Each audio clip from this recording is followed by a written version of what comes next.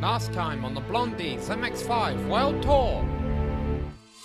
But they're revving up at the moment, so I'm gonna call the green flag. They all got really good starts. Jan Koemans is getting a run in the black car alongside João Freitas in the green and red car.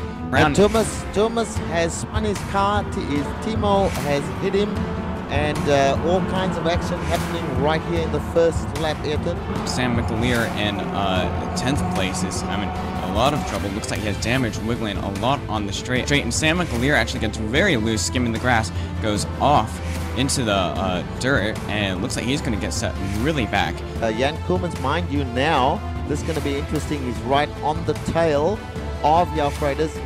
Koemans backed out a little bit there, Ayrton, and suddenly João Freitas back in the lead again. And João Freitas looks like he must have gotten a slowdown because he just let Koemans pass. It looks like Rato actually has the inside, and Richard Eklund is going to give him the position. So Richard Eklund is falling like a rock. So as we see, who's that going wide there, Ayrton? That looked like João Freitas it was, and Moura attacks and takes the position from João Freitas. So João Freitas lost quite a few positions there, Ayrton.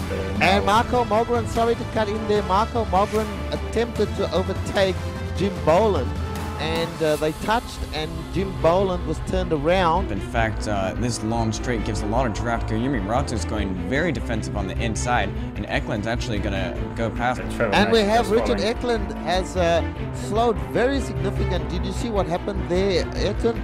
Because he's just lost the place now to Sergio Moura. Yeah, it looks like Richard Eklund's going to have the inside. Rato seems to be pretty safe at the moment. Eklund breaks a little later than Moura and looks like he's got the position. Sergio Moura, first man to pit.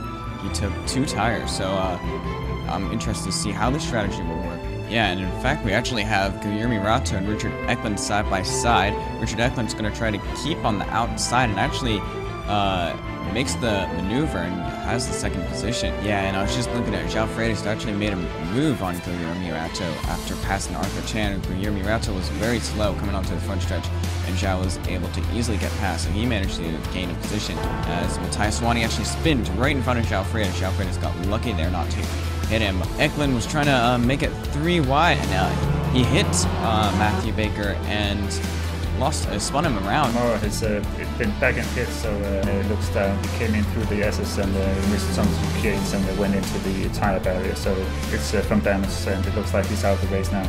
Trevor Mack has made a pass on Uros Jelenko, and we missed it. Unfortunately, we missed that one, but good driving from Trevor Mack now into 5th place. Koemans coming down the hill for the final time, Ayrton. He's about to take the last right-hander and go across the line for his, I believe it's his 31st or 32nd win of this series. Yep, and his 3rd win of the season as he spins around in celebration. 14 seconds behind was Richard Eklund. Guilherme Rato in 3rd. João Freitas in 4th. Trevor Mack in 5th. Uros Jelenko in 6th. Tumas Halleman in 7th.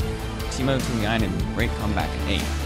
Brandon Stroshine in 9th, and Simon Van Genen in 10th.